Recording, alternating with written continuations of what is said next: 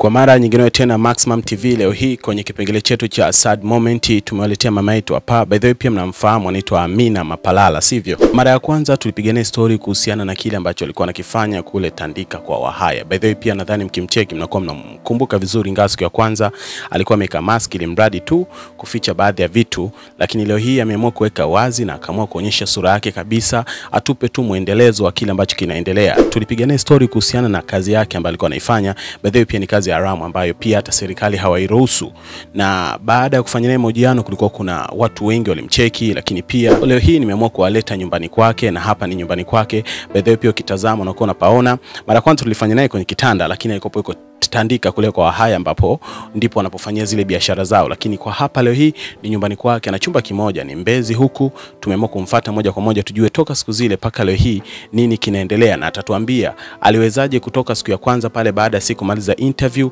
paka leo hii yuko hapa, na nini ambacho kinaendelea na yapi makubwa ambayo yalimkuta baada ya sisi kuondoka, na ndugu jamaa na marafiki walitambua kwamba ni yeye alikuwa anahusika na ile biashara ama ikoje. Tuko naye hapa.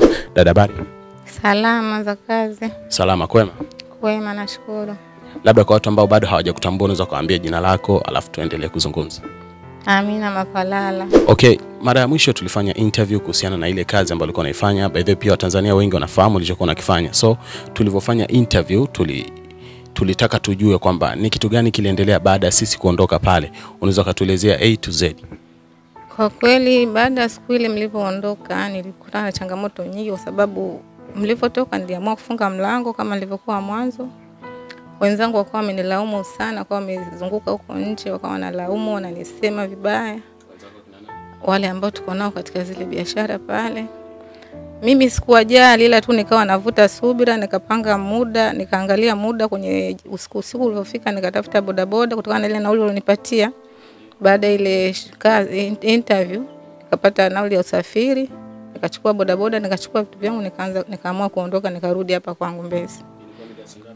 Nimeondoka pale kwenye saa 2 usiku. Wale ambao wenzako walikuwa wanafanya nao biashara, ingawa kila mtu alikuwa na chumba chake, sana sana alikuwa anaongea vitu gani wakati sisi tumeondoka tu pale?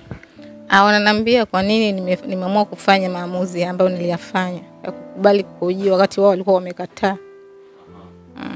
Wewe kwa jinsi ulivyokuwa unatazama, unahisi kwa nini walikuwa hawataki kuhojiwa? Mimi ninachokiona sidhani mitazamo yao, kwa sababu kila mtu ana nia na maamuzi yake.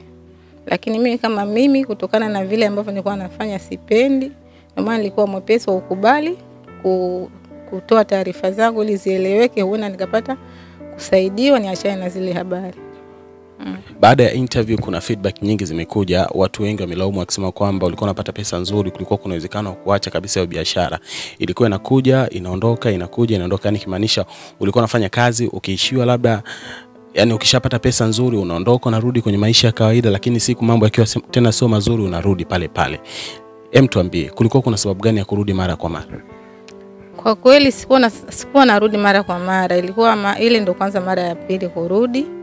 Na baada ya kuondoka pale changamoto maana kutana nazo ni nyingi sana, kiasi ambacho nimeona mpaka nikutafute. Kwa sababu kwanza familia yangu imepokea vibaya ile tukio. Kwanza watoto wangu pia wamenitenga, hawana mahusiano mazuri na mimi. Hilo linaniumiza sana, kwa sababu nilikuwa nahangaika kwa ajili yao. Alafu wao wametokea yani kutokunikubali kwa yale ambayo nilikuwa yafanya. Pili, watu wananisumbua sana. Yani hata nikwambia kama mimi nimeacha hiyo kazi sifanye, wanipigia simu mpaka usiku wa manane, wanipigia simu. Wananidhalilisha, kwa kweli inaniuma, naomba waniache. Kwa kuwa sikuwa nafanya kwa kupenda mimi. Kilichopo mimi nilirudi kwangu, nikawa nafunga. Sadaka nilizokuwa nazipokea nashukuru sikuwa nasaidia kwa ajili ya daku na futari, kuendesha maisha yangu mengine. Pole sana. Nataka kujua upande wa watoto wako. Watoto wako walipata taarifa baada ya muda gani? Walipata taarifa baada kama siku 4 baada ya kurushwa ile interview. Wa kwanza kukupigia ilikuwa ni nani? Tusimulie hali halisi, wa kwanza, wa pili, wa tatu na nani alikwambia vitu gani na vitu gani? Kwanza kunipigia mtoto wangu wa kiume. Muhammad. Ana miaka 9 kwa sasa. Alinilaumu sana na kulalamika na kusema mimi sitaki kupokea hata 100 yako kwa sababu ulichokifanya mimi sijakipenda. Kwa hiyo mpaka sasa hivi mimi sina mahusiano mazuri, hatujaongea tena baada ya siku hiyo. Yaani maana yake kwamba baada ya kuona kwamba pesa unazozipatia ni sehemu ambayo sio sahihi, ni sehemu haramu, wakaamua kusema kwamba hawatohitaji chochote kutoka kwako, hususan ni Mohamed. Ndio, ndivyo ambavyo aliongea.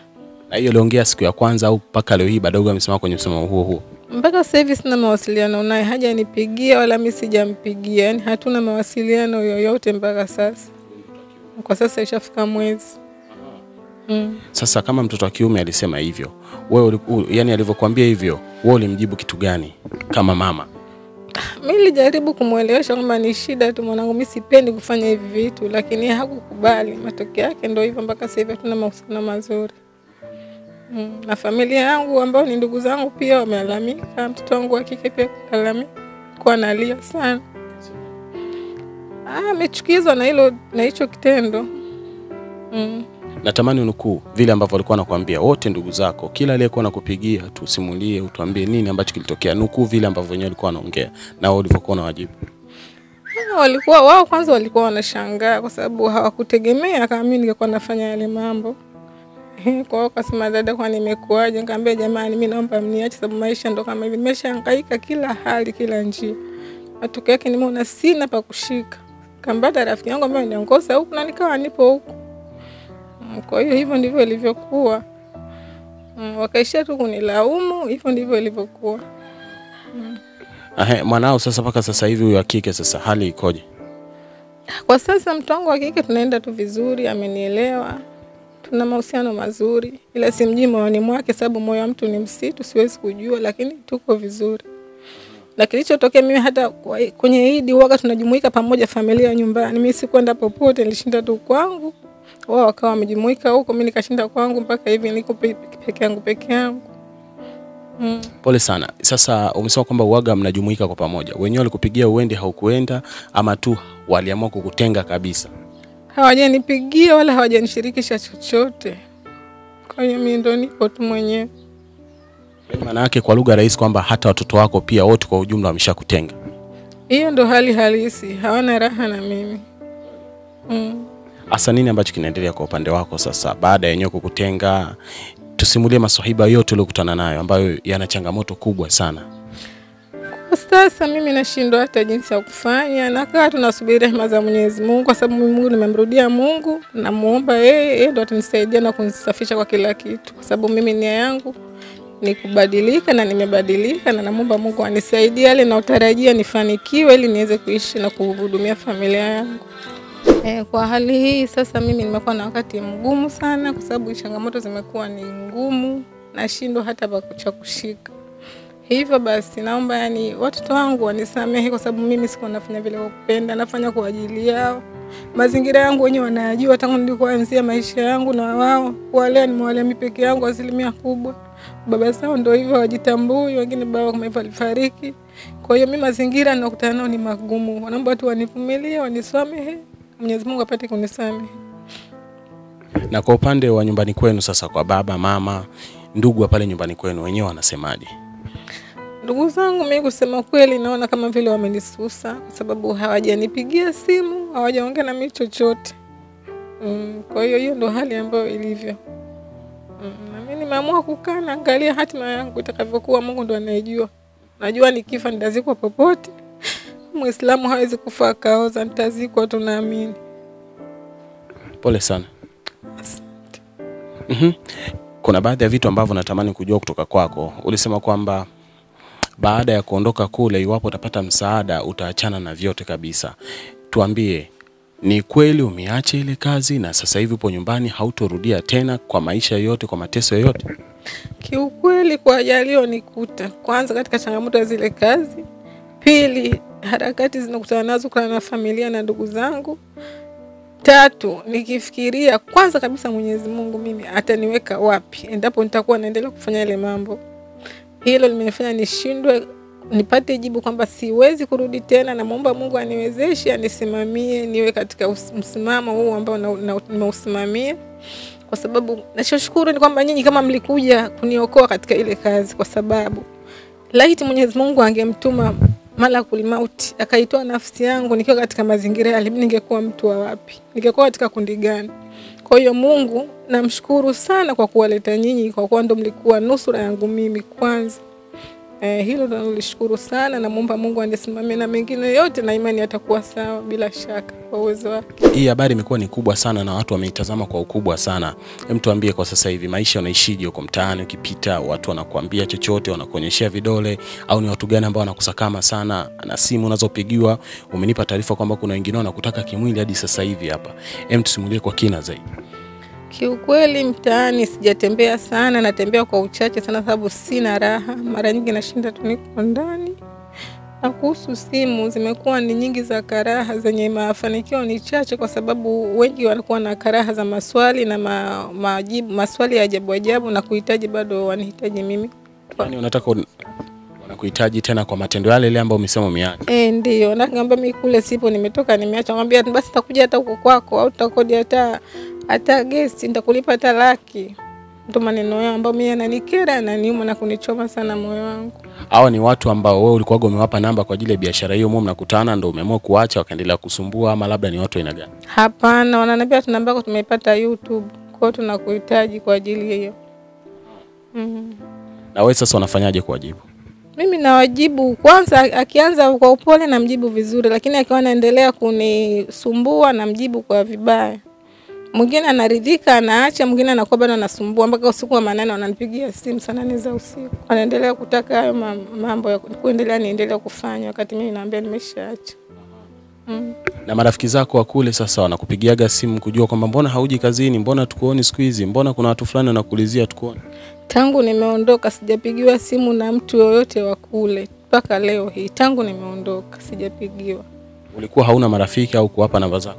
Wanazo na nilikuwa nao, ila hakuna hata mmoja ambaye amenipigia simu ya kujua nini kinachoendelea mpaka leo.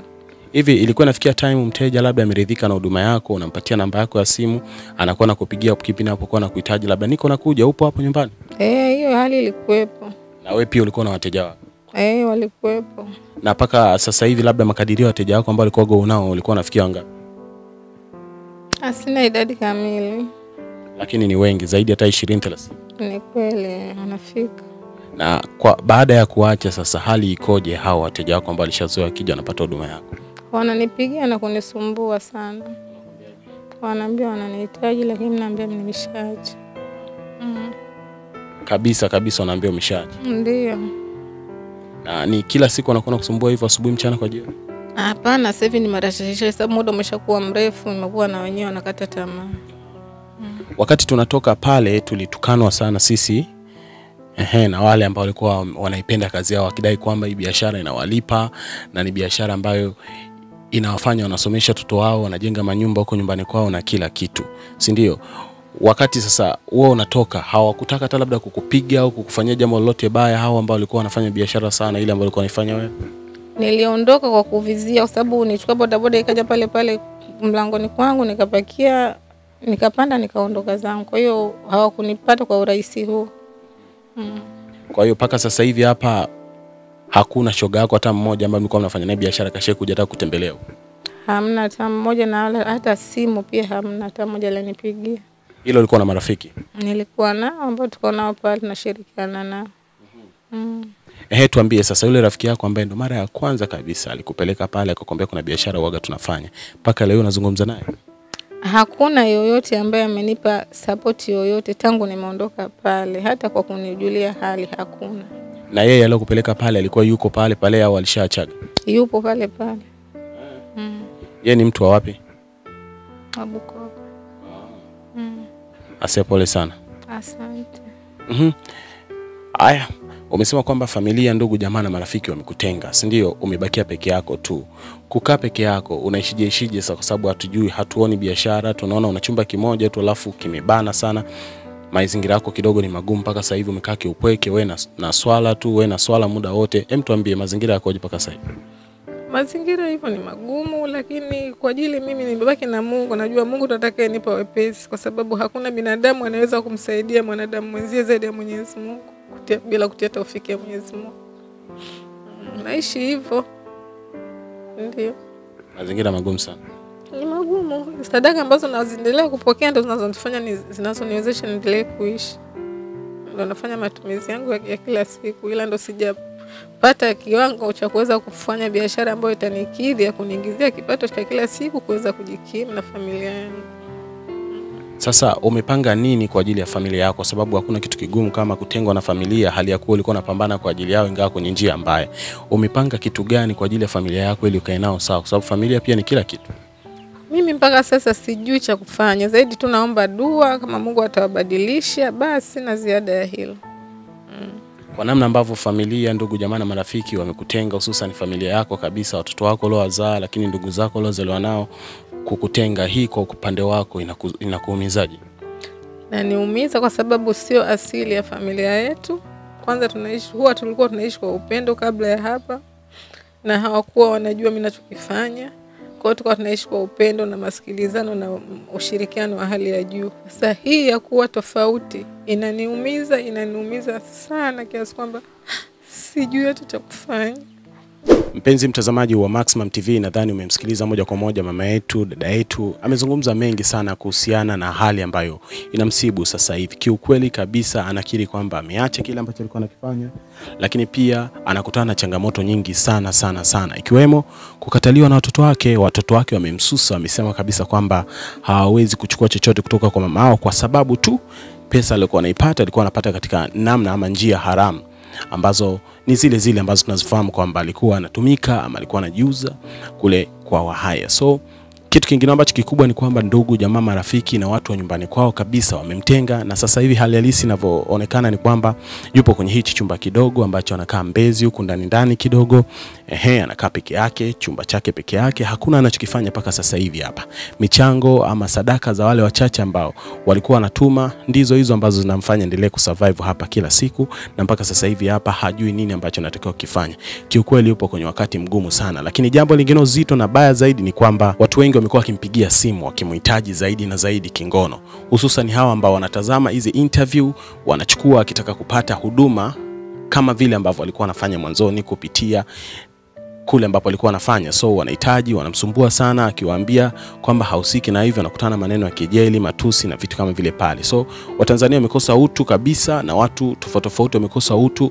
Mtu ana changamoto na hali ngumu, lakini bado anampigia wakiendelea kumhitaji kimwili kabisa. Tunaendelea kupigania story tujue makubwa zaidi ambayo yamemsibu mpaka leo hii, lakini pia tuendelee kumsaidia jamani. Yupo kwenye wakati mgumu, na huyu ndo wa kwanza kabisa kuweza kuamua kuacha kila alichokuwa anakifanya. Lakini pia mimi nimemnukuu, amesema kwamba yaweza kuwa sisi tuliongozwa na malaika kufika pale ambapo alipo ili kuweza kumnusuru. Kwa maana je, kama malaika al-mauti angefika pale na kumtoa roho yake, leo hii angekuwa ana nini cha kujibu mbele za Mungu?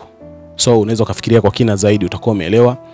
Tuendelee kuzungumza naye tujue makubwa zaidi ambayo yanamsibu paka hivi sasa. Labda dada, ambayo mazito zaidi yanakusibu kwa wakati huu ambao nao ni yapi? Unaweza kuendelea kushare na watu ukawaambia kila kitu, kwa sababu kuna wengi wao bado hawaamini kabisa kwamba umeacha, kwa sababu ulishai kuacha ila ukarudi, na sasa hivi umeamua kuacha moja kwa moja kama unavyosema wewe.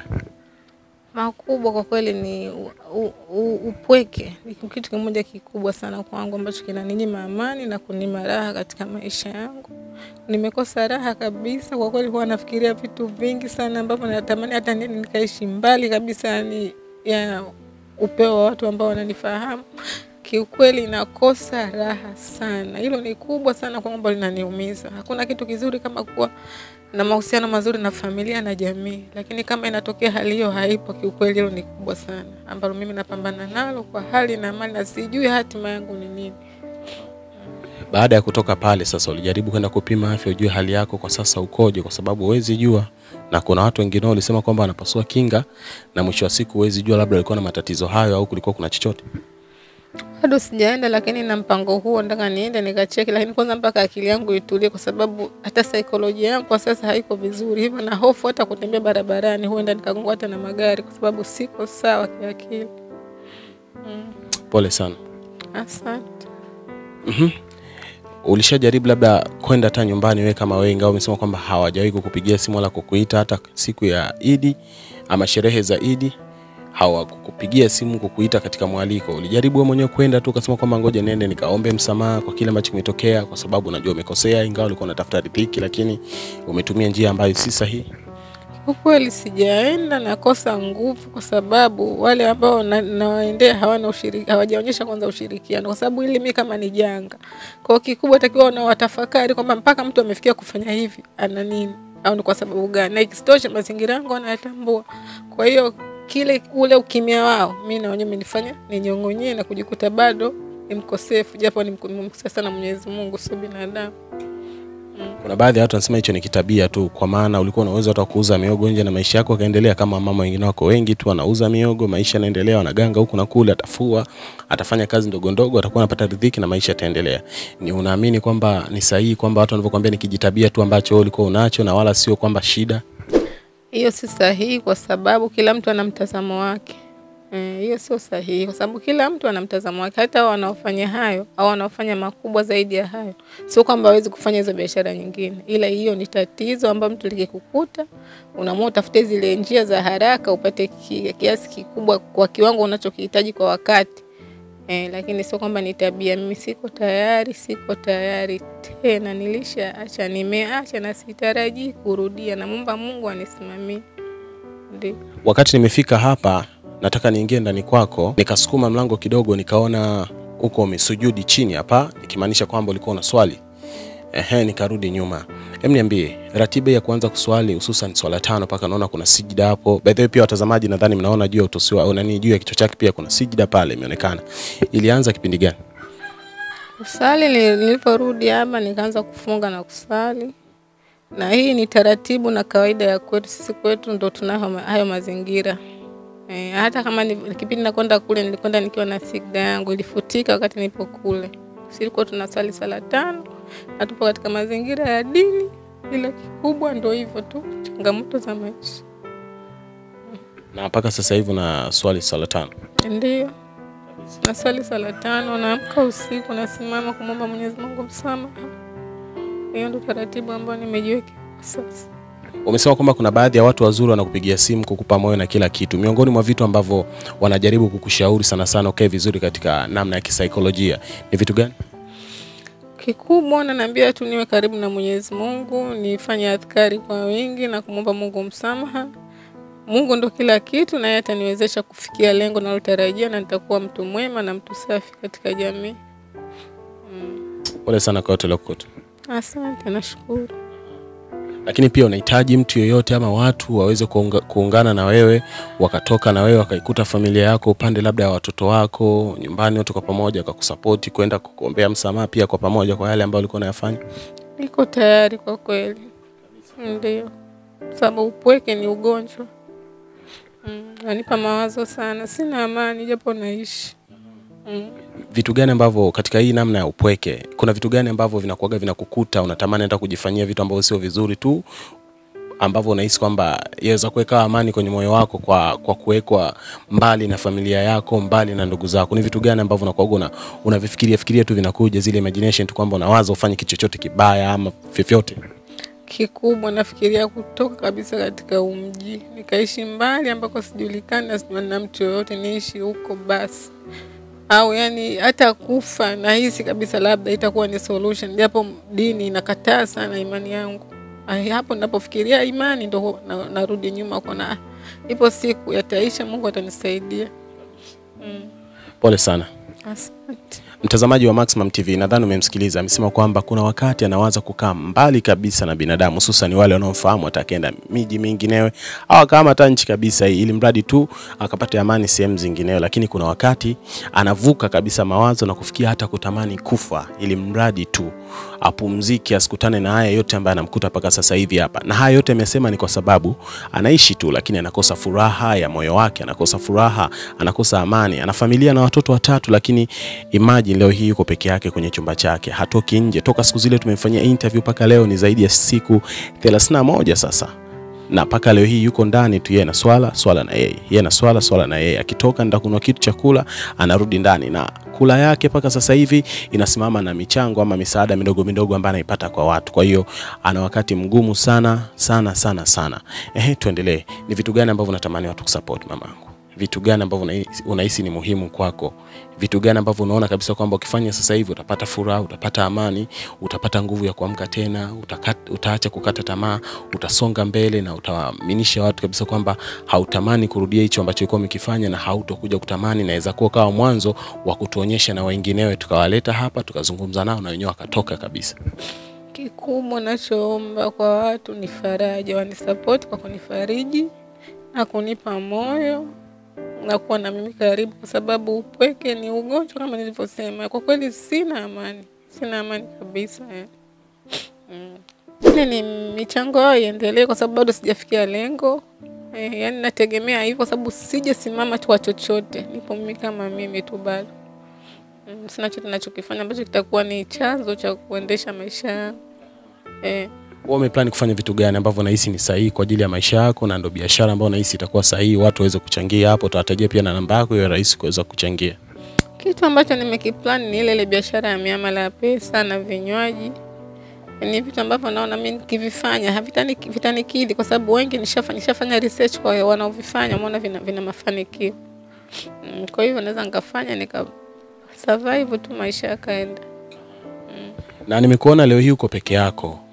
Mtoto wako yule mwisho uko wapi? Hao wakubwa wawili wameshakukana, ikiwemo mtoto wako wa kike lakini pia na mtoto wako wa kiume. Ingawa kike anaelewa lakini sio kama mwanzo ambapo alikuwa anaelewa. Huyu mwingine mdogo wa mwisho yuko wapi? Yupo kwa bibi yake. Hapo ni wapi? Tabata. Na yeye waga unawasiliana naye? Napiga simu, naongea naye kwa simu. Na ukipiga simu unacheka nao vizuri pamoja na nyumbani? Kwa simu tunaongea vizuri, ila kwa kuonana uso kwa uso ndo bado. Kuweza kukamilisha masuala yako ya vinywaji pamoja na kufanya huduma ya miamala kama Tigo Pesa, M-Pesa, Halo Pesa na huduma zinginewe, ulikuwa unahitaji jumla shilingi ngapi ili si tuweze kufanya donation ikiwezekana tuweze kuchangia? Kwa kiwango cha chini kwa 1.5 milioni nitaanzia, lakini biashara lazima ianze chini ndio iende juu. Vile nitakapokuwa nimeanza, nitakuwa najimeki, nitakuwa naendelea kidogo kuongeza na kukuza mtaji, kwa sababu hiyo ni idea ya biashara ninayo, na biashara nishafanya nyingi na huwa nafanya naanzia chini na kwenda juu. Haya, wakati wako sasa kuongea na watu wote ambao umewavunja moyo kwa kufanya hichi, wakihisi kwamba hiyo ni tabia tu. Naomba uombe msamaha wote, ama uombe msamaha wote ambao waliguswa, walitazama taarifa yako, wengine wakasema kwamba umefanya makosa kufanya hicho, ulikuwa na uwezo kufanya chochote. Wakati wako ni huu hapa. Waambie vile ambavyo unaweza, ili mradi tu waweze kusamehe, lakini pia waweze kuchangia shilingi 1,000, 2,000, mradi tuweze kufikisha hiyo 1,500,000 uweze kuanza kufanya biashara tu. Lakini pia tutakuja kuiripoti hapa biashara mpya ambayo wao watakuwa naifanya baada ya wenyewe kuchangia mchango wao kupitia Maximum TV. Unaweza kuambia kila kitu. Dakika yako 1 au 2 unazo sasa hivi za kuweza kuomba msamaha kwa taifa kwa sababu umekosea serikali, lakini pia unaweza kuomba msamaha kwa wananchi kwa sababu umewakosea pia. Napenda kusema kwamba naomba kutoka moyoni na dhati ya moyo kabisa, naongea kwa uchungu na guswa na hili tatizo. Naomba ndugu zangu wote, jamaa, marafiki, watoto wangu, naomba mnisamehe kwa sababu nimewakosea. Kweli nilichofanya sio kizuri, hakipendezi katika jamii na hakimpendezi Mungu pia. Hivyo naomba mnisamehe nyinyi kwanza, pili mniombee kwa Mwenyezi Mungu ili niweze kuwa salama. Haya bwana, unaweza kutajia namba yako ya simu ambayo unahisi ni sahihi wenyewe kuweza kuchangia chochote kitu, na tumaye watakuchangia na watakusupport sana. Watajie namba ambayo ni rahisi kukupata, lakini pia ambayo inapatikana kila sehemu, inaweza kuwa kwenye kuingiziwa pesa, lakini pia mtandaoni kama WhatsApp, ili iwe rahisi wenyewe kucheki. Namba yangu ambayo natumia kwenye WhatsApp na simu ya kawaida kupokea ni Airtel 0787 138 531. Haya bwana, jina pia umesajilia nani? Jina litatoka Amina Ahmed Mapalala au Amina Mapalala. Watanzania, watazamaji wote kutoka pande zote za dunia, nadhani mmemsikiliza mama yetu hapo, ametutajia namba. Mimi niwaombe tu kitu kimoja, na wahakikishia kwamba ili swala hawezi kulirudia tena. Tuungane kwa pamoja tuweze kumsaidia kwa hali na mali. Amenihakikishia hawezi kurudia tena, na kwa hali aliyokuwa nayo mimi nawahakikishia hawezi kurudia tena. Usiseme wewe hauwezi kumchangia chochote ambacho anakihitaji. Kuna uwezekano mkubwa wa kumsogeza kwa shilingi 500 yako tu, kwa shilingi 1000 yako tu. kwa shilingi 2,000 yako tu, wala sio laki, 200,000, 300,000. Ukifanya wewe na wengine wakafanya, basi tuna hakika ataweza kupata huo mtaji. Lakini pia nawahakikishia jambo la mwisho kwamba nitaripoti habari ya muendelezo wa maisha yake kwa ujumla na kile ambacho anakifanya. Lengo ni na madhumuni tuweze kumpatia kijisehemu kwa ajili ya biashara ambacho atakuwa anafanya biashara yake kama kurusha miamala, lakini pia na kuuza vinywaji kwa pale, na tutaripoti hapa kupitia Maximum TV. Unaweza kumtumia salio lako kupitia namba hiyo ambayo inapita hapo chini, na amesajilia jina la Amina Mohamed Mapalala ama Amina Mapalala. Hivyo ndivyo ambavyo amesajilia, na namba yake ya Airtel amekutajia hapo. Lakini pia kwa yoyote ambaye unataka kuzungumza na mimi moja kwa moja kupitia hapa Maximum TV, unaweza kuchukua namba yangu ya simu, na yenyewe pia iko kwa chini hapo, si ndio? Mkono wa kulia kwa chini imeandikwa media, kuna namba hapo chini, ama kwa kukutajia ni 0625 46 68 48. Chukua namba yangu ukiwa na changamoto, mkasa, una story yoyote unataka kushare na sisi. Watu wana matatizo tofauti, una jambo lolote ambalo unahisi ni sahihi kulileta hapa, basi nipige mimi moja kwa moja, utakuwa umenipata, tutapiga story na watu watalitazama kupitia Maximum TV online. Niwaombe nyote tuweze kumsaidia, lakini pia tumsamehe kwa kila ambacho alikuwa amekifanya, kwa maana amekiri yeye ni mkosefu na anahitaji kusamehewa. Till next time.